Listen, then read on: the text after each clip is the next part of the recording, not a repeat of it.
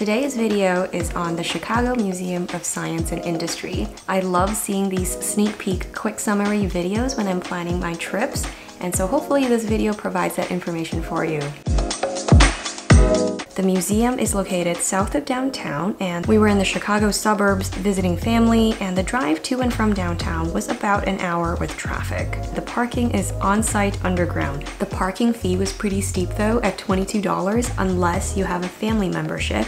And so we did the math. If we were to just get tickets for the day, it was $22 for a grown-up, $13 for a kid aged 3 to 11. Art of the Brick was an additional $72 for our group. And then a stroller rental was $3 for a single and $5 for a double. So altogether, it would have been $189 for the day, versus a family membership covers 2 adults, all the kids, plus another guest, plus free parking and free stroller rentals. Art of the Brick as an exhibit is still extra, but at a discounted rate of $7 per person. So altogether, a family membership was $230, and since we have family in the area, we expect we would be back at some point in the year anyway, so it made more sense for us to go ahead and get a membership. Regardless of whether a membership makes sense for you, I definitely recommend getting the tickets online. Some of the exhibits are timed entries and they did sell out when we were there. Plus, there was this huge line to purchase tickets on site when we arrived, so we were definitely glad we got them online. Our main goals for the trip were to see the Christmas trees because it's the holiday season, and then also to see the Lego exhibit, which was called Art of the Brick. And then in the remaining time, we were gonna just hit up whatever we can. So first up is the Christmas trees. The exhibit is here until January 8th, and it's included with the standard ticket entry to the museum. There are a total of 50 trees, each inspired by a different country. Even though the trees aren't necessarily representative of how a Christmas tree would be decorated in that place, case in point, this Chinese themed one has Cantonese as the Christmas greeting, and then there are all these kind of more New Year's type of decorations.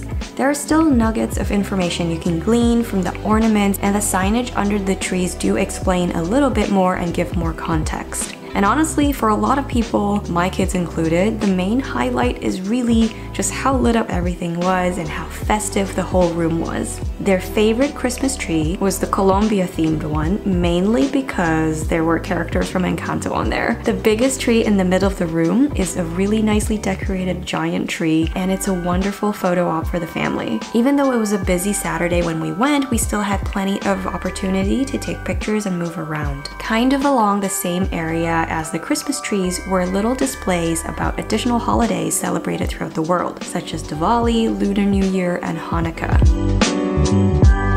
Next, moving on to Art of the Brick. This exhibit is here until January 16th, and it does require a separate timed entry ticket. When we first entered the room, the first few Lego statues were like really visceral. I loved it.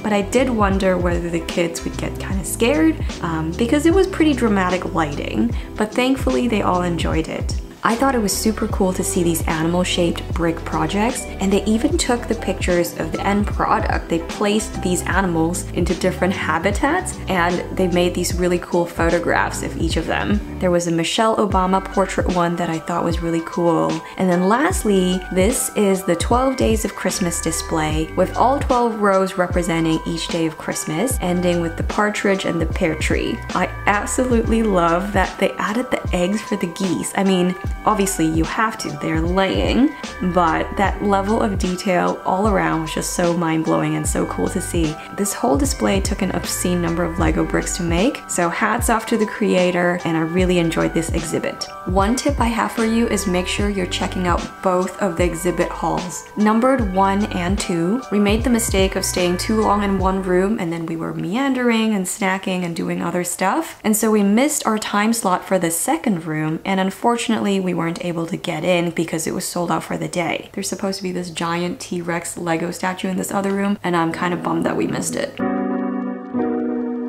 Along the same level, there was a section on natural disaster type stuff, and that exhibit was called The Science Storms. It's a very physics-based exhibit, with tornadoes, tsunamis, avalanches. It was definitely over our kindergartner's head, but she's also always been obsessed with natural disasters, and there was plenty for little hands to touch, like little knobs to turn, buttons to push. So our kids still had a really great time exploring the area, and we read off what we can and tried to add a bit of explanation when they're up for it.